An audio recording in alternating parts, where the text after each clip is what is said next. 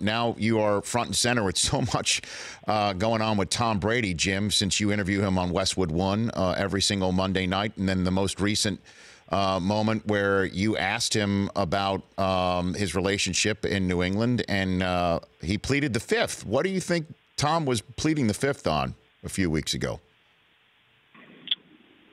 Well, I just think after 18 years of anything, okay, 18 years of marriage, 18 years of success, 18 years with a business partner, a coach, or anything, you know, when you've had all of the success that they've had, and you've also had disappointments, they've lost 3 Super Bowls. You know, it's not always easy, and getting to those points causes a lot of hard work and dedication, and it also brings out a lot of emotions. So Tom also said in that interview, he said, look, the people that I work for are trying to bring out the best in me, and this is the way that they go about it because they think that this brings out the best in me. So, and look, it has. He was the MVP last year, and Bill Belichick has been to 8 Super Bowls with Tom Brady. Okay, so something there has gone very, very right. Does that mean that there aren't quirks and flaws and pitfalls and potholes in this entire process, and that they probably don't get on each other's nerves from time to time? I'm sure they do. You know, we don't get to see all of that.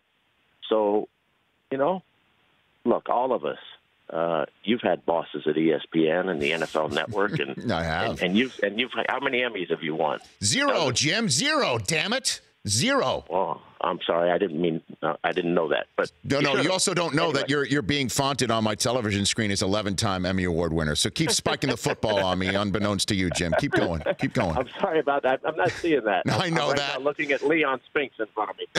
But anyway. Fantastic. Fantastic. But here's the thing. You know, you like to be appreciated and an arm put around you instead of always constantly, you know, trying to be gotten the best out of. So perhaps that's where he was going. I don't know. It's only in Tom's head.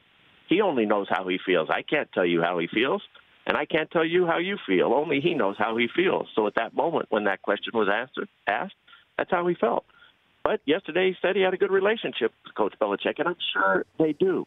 How can they not? I mean, you know, do they want to go to dinner and play golf with each other every day? No, but how many people do you take home that you work with every day and say, let's go to dinner tonight? Let's go out and hit the links tomorrow. Let's go play tennis. What about racquetball? I mean, it's a working relationship, and it's worked very well. The Rich Eisen Show, weekdays at noon Eastern on Audience.